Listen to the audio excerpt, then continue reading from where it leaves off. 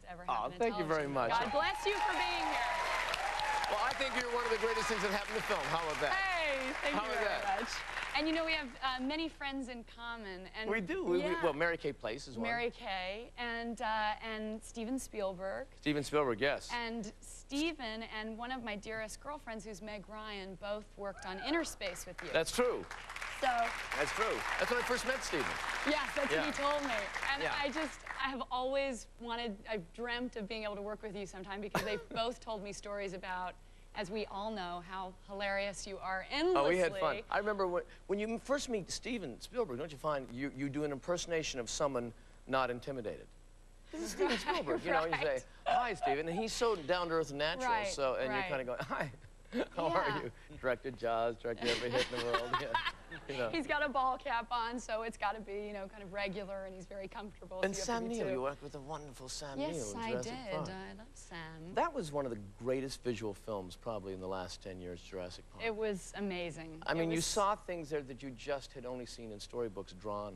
Yeah, well, I also actually didn't see, but did when I saw the movie. Yeah, that's true. So, that's this whole blue screen thing. It's a very weird deal. I mean, just to be sort of imagining what it's like to be kind of stalked down by a dinosaur or something. You've had such an amazing career because Jurassic Park is kind of the classic Hollywood, big budget, big success film. And then you've also done fascinating independent films, Citizen Ruth and Rambling Rose. You've really done both directions whenever you wanted to, haven't you? I've been so lucky and so blessed that I get to, you know, be an actor. Is that because, do you think it's because of your parents being both actors and that experience of growing up with their choices? You know, I think so. I mean, I think they wanted to be actors. You know, they loved, you know, creating different characters. I mean, it's what, you know, you always wanted to do. We fall in love with the people who most inspire us. And that was what they wanted to do, and kind of transform themselves and challenge themselves. And so I think that was a great influence on me. Yeah, her parents, of course, Bruce Dern and Diane Ladd, and they are remarkable actors in their choices that they made throughout. And they divorced when you were how old? 2. Yeah. At 2. Yeah, I'm very bitter about it. Yeah. No, I'm not. Was that hard, though? I'm just joking. Was it, that must have been very odd to have 2 famous divorced parents not even remember when they were in unit. I saw The Parent Trap many a time as a child. Oh, really? And conjured up all kinds of ideas to put them back together, but learned that they made a really smart choice. I'm really certain that what do those 2 like when they're together? Well, they're hilarious and wild and full of all kinds of drama.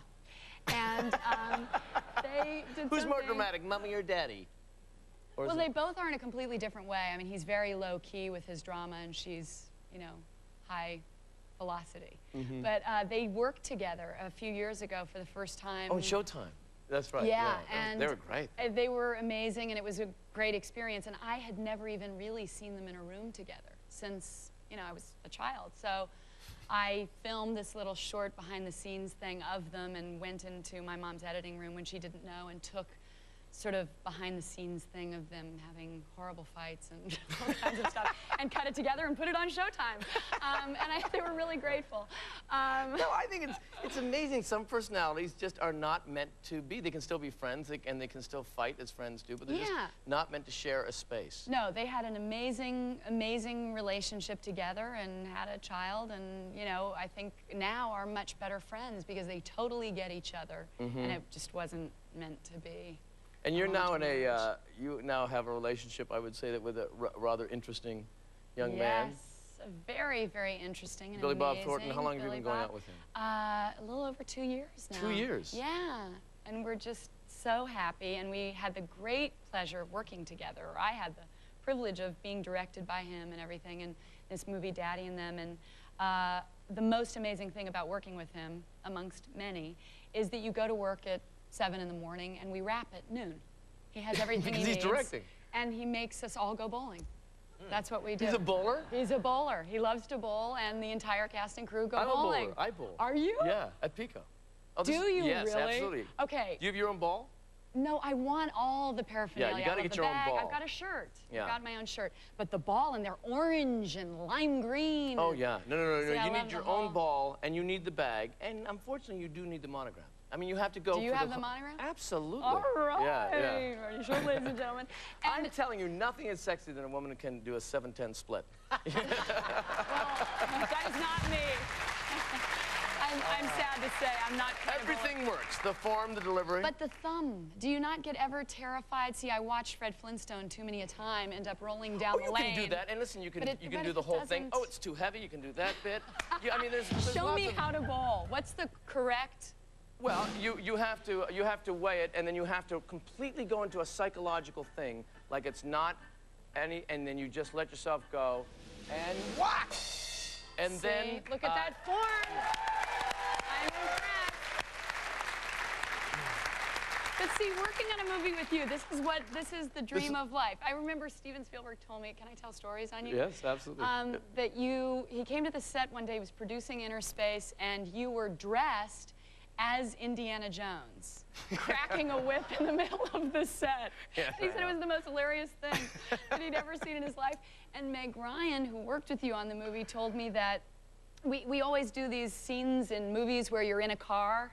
You remember That's this? right. That's right. And I had said to her, I get so tortured. You're in a car, and you have the walkie-talkie, and you've got to go around and around a million times, and they have like a drive-by shot. And she said, you're not going to believe my experience with Martin Short, that we were in this car together, and he was driving, I had the walkie-talkie, and we passed the camera, and we got lost. We were all, she said, all you had to do was go a block. We got a block. And I was driving in San Francisco, and I had no sense of direction, and I kept saying, and then you'd hear on the walkie-talkie, where are they? Yeah, where are we're they? They're freaking supposed to be here. What do- And then we really knew we were in trouble, because so once you're breaking up, you know that you're... And we she were said, lost in a Chinese parade. That's what she said, That's right. Chinese New Year in San Francisco. And it was terrifying, and she couldn't stop laughing, so she couldn't help with directions at all. We were great. Well, she's the most fun. And she sends her love as well. Well, everyone who I know speaks endlessly well of you, and you've gone back to college, which I think is fantastic. Yeah. And shouldn't you be at a kegger right now? I thank you for coming. I'm thank so you for being here. happy to be here. Thank you very much. We'll be right back, ladies and gentlemen. Don't go away. There's so much more. No, I haven't told anybody about us. Oh. Why? Well, I think that's good. Yeah. Yeah. Because you know when celebrity relationships go public, I don't know, it starts to ruin everything. Right. Do you think? I do think so. Okay. I think that's a good idea. Okay. What'd you do last night? Huh? Larry, this is Laura Dern. She's going to be on the show tonight. Hi. Nice to meet you. Oh, it's so nice to meet you. Wow. What a great thing that you're on the show. I'm so thrilled. I'm What a huge delight. fan. Are you kidding? Yeah, delightful. That's She's so going great. to talk about her trip to Mexico. The sunburn? Yeah. I assume, sunburn? Some story, Yeah. funny story Fair about his sunburn? skin. Yeah, something. It You guys seems know like each it. other? No. No. We've never met before, have